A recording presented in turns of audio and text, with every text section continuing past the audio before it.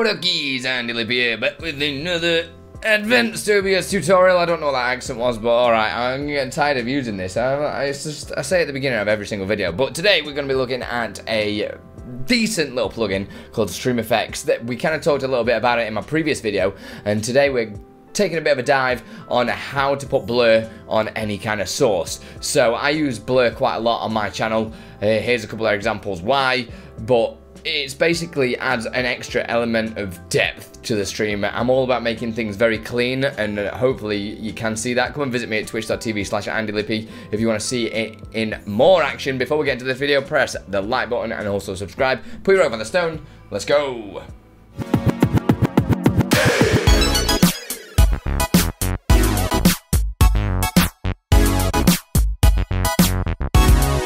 Right, so as always, before we get started messing about with the plugin, we need to get it all installed, and let's just address the elephant in the room. I know, look at the state of that.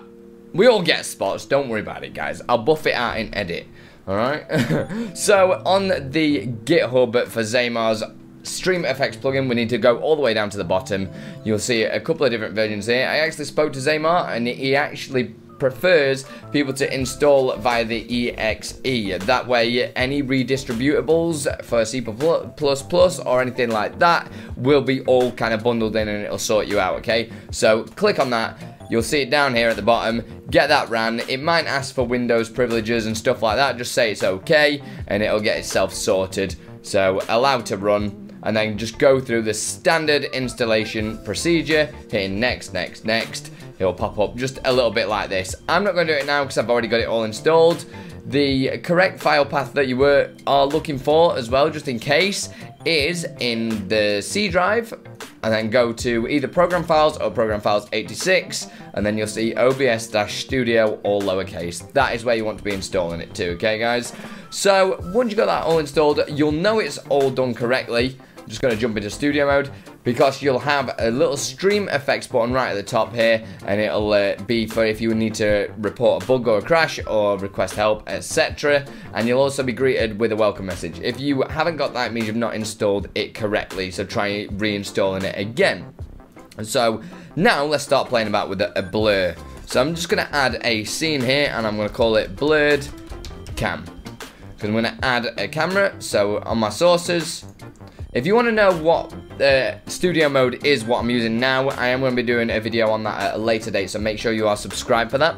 I'm going to hit video capture device and choose my cam. This can be absolutely any source. It doesn't have to be a cam, it could be a video, it could be just something plain like a color, or it could be an image, could be absolutely anything. I'm actually going to add the filter blur to this scene, because if I add it to the camera, it's going to affect what is recording me right now. So right click on the scene or source you want to make blurred, hit filters, hit plus, and you'll see blur right at the top there. I'm just going to call it blur for now. You'll see a couple of different options here. You got the type, subtype, the size, step scaling, and apply mask. So the type, if you hold your mouse over it, it will explain exactly what it does there, but these are all the different types of blur that you can use. Box, box linear, you've got Gaussian, which I love the most because it's kind of such a natural blur. You've got Gaussian linear as well, and also dual filtering. So you can fiddle about with all these. They all do slightly different blurs. So the size is the kind of the amount of blur, how much is kind of blurred together, and the subtype is whether or not, if it's directional like that, as you can see, it's kind of done sideways, whether it's rotational.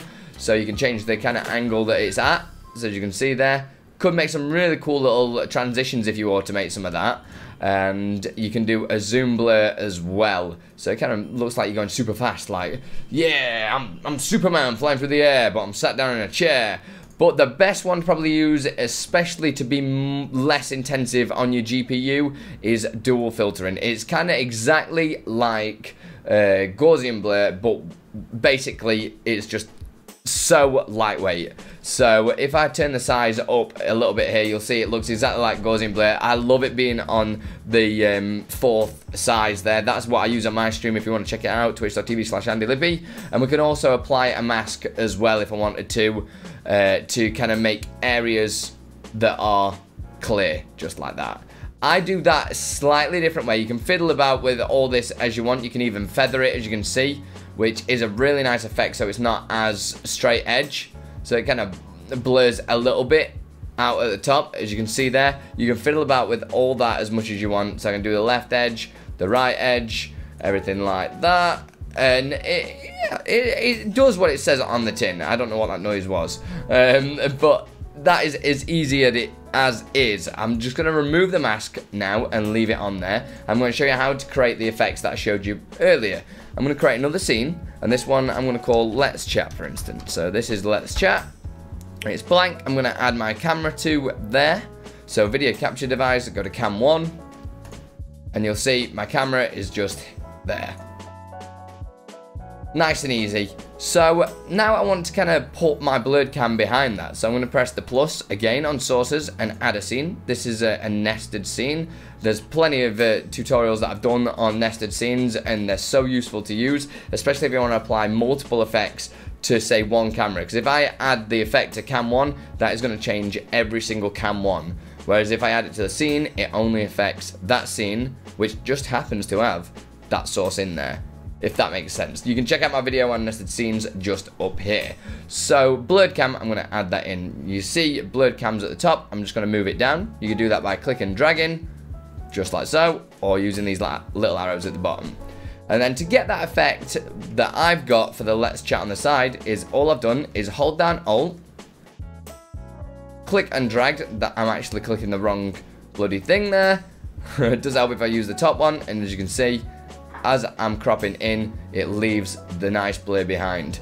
So then I've just got my Let's Chat messages just there, and it makes it easier to read. It kind of gives it extra depth. So there's many different ways that you can utilize this plugin, but just be careful and bear in mind the amount of blur that you do put on. For instance, if you use the box and then go, right, I'm going to slam this up to 128, that is going to hammer your GPU. As you can see, I'm not rendering now. This video is awful. Drag it back down. Okay, so it'll start skipping rendering time. It'll also make so much lag, you'll drop frames, and you'll be like, why is my computer crashing? So little is more with these sort of things, especially, that goes for anything on the StreamFX kind of bundle. Make sure you don't overdo it and stress your system too much. So I recommend using dual filter and keeping it pretty light on there, as so. Nice and simple tutorial for you there on using something like the one and only StreamFX plugins using blur. I would love to see what things you guys come up with, kind of creating that kind of depth perception. It's kind of like I've started making it feel like I'm making my own operating system on stream. So just come and have a look at it. It's quite interesting the way that different notifications come up and things like that. It's pretty awesome. So show me what you do. Let me know if you've got any questions or anything you want me to cover in these videos in the comments below. Make sure you like to help fight that YouTube algorithm, and also subscribe. Okay guys, put your rock over the stone. See you in the next one.